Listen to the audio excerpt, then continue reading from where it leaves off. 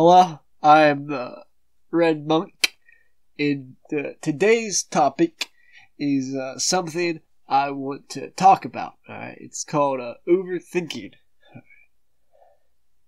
Building shit up in your head. Mild things, that you just run through your head over and over again until it drives you insane. Usually, it's about things that you care about. And you just run it through your head over and over again until it just drives you insane.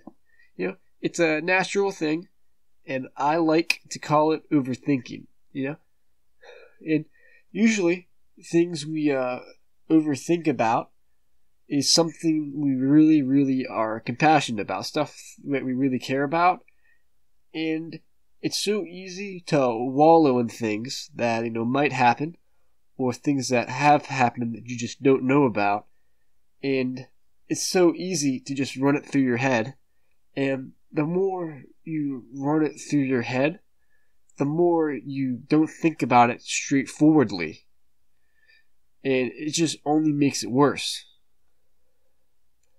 And overthinking leads to anxiety, right? If something's going to happen that you're not sure about, you just keep on thinking about it until you get less and less reasonable about it, which is not helpful.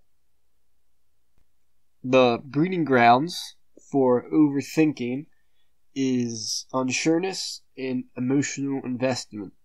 That is the breeding grounds. That is, if it's going to happen, that's where it will happen, with unsureness and emotional investment. And it leads to, anxiety, and you lose peace of mind.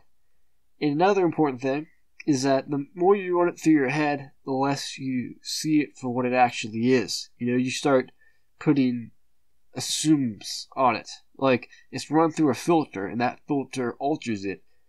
And if you just keep on running it through the filter, it'll change. And it only leads to more anxiety, right? And a huge part of unsureness is, is like social anxiety. If you overthink it, right? And you can never know for sure what's in someone's head. They could be lying to you. They could actually hate you. They're not saying anything. They could try to push it out in small ways, and you're not sure if that was one of the ways. And the more you overthink about it, the less you see it for what it is. And it's entirely natural to overthink. It's entirely natural to be occasionally nervous. It's fine. And it's something we have all done. It's entirely natural to overthink. And an important thing about overthinking is that you have to identify it, and if you like to limit how much it happens, it's never going to go away. But if you want to have something better, to improve oneself, you can focus on it and limit it, because it can be helpful sometimes, but sometimes, man, it can lead to some negative feelings. How to limit overthinking? How to limit overthinking? Preventative actions. The next time you overthink, you realize your own personal initial steps of how you got there, and you identify the emotions you felt that got you to where you are, and next time you feel those emotions, you diverge off that path. It's preventative measures. And just take a few steps back and see how you felt to diverge off the path. The best way to snush it out is when it's young and weak. And sometimes if you feel that you kind of take a step back and kind of push at it, feel some the ball start to roll, that little bit of I'm about to do something right now feeling, and kind of feel a little bit aware. I'm not going to say aware, but we're paranoid of your back. Sort of every man for himself. I'm going to start thinking about this. If you realize that that's the way you feel, it's not just happy or sad. It's a sort of state. Our states, there's a lot more complex emotions than happy and sad. And usually it's one of those emotions. So if you realize that, like most things, it's easiest to kill while it's young and weak. And let's say you are already overthinking. That, sometimes you just miss the ball or can't push it off. It's a lot harder to get off the path, and you can usually just hutch. It's like the hiccups. You just push it down a little bit and forget about it, and it'll go away eventually.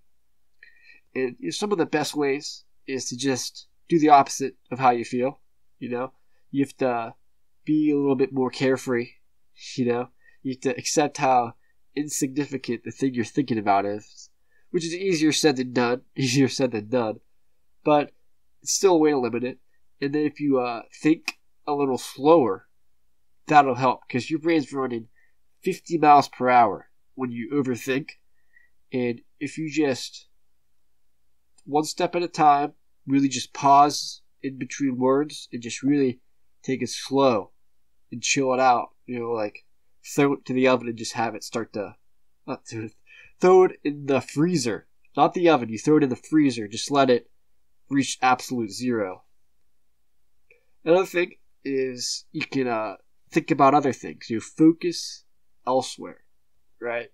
And let's say you're thinking about if you're lucky enough to get dates and you think about that and you're like nervous about it, just like play video games. Get your mind off of it.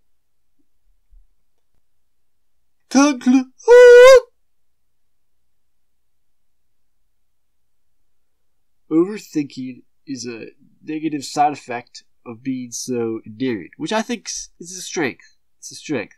So just take it easy. It's like a rolling snowball. The bigger it gets, the bigger it grows. So if you see it coming early on, take it easy. Use your preventative measures of how you felt before. You accept insignificance, diverge off that path. See you later.